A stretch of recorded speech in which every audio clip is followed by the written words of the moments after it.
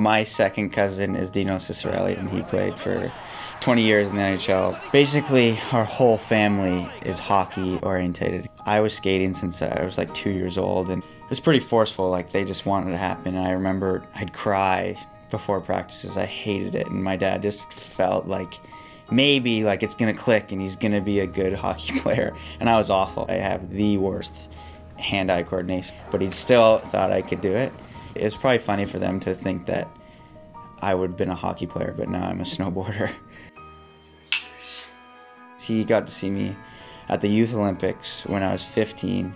I still remember I ended up winning the contest, and it wasn't expected. Like, I wasn't like I was riding that great that whole year. It was kind of like just like my day, and it all happened. And I still remember him like crying because he's an Italian, big Italian guy.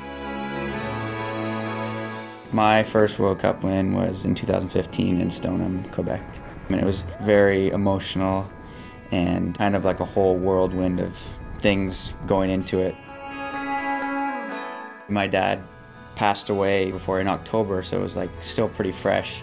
The year before at the same event, I got dead last, and my dad had watched me get dead last. So it was like a big string of emotions, and it kind of at that point made me realize like I can do this, like this is very possible for me.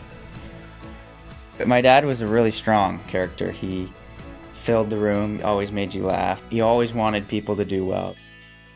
Losing my dad was kind of like a turning point for me. Just made me realize like he did so much for me, and he never would ever go any expense he would put into my snowboarding.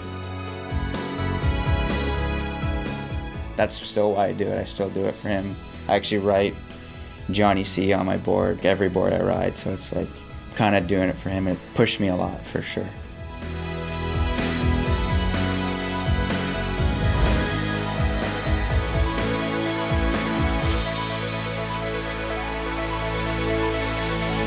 I'm Mikey Ciccarelli, and I couldn't have done it without my dad, John Ciccarelli.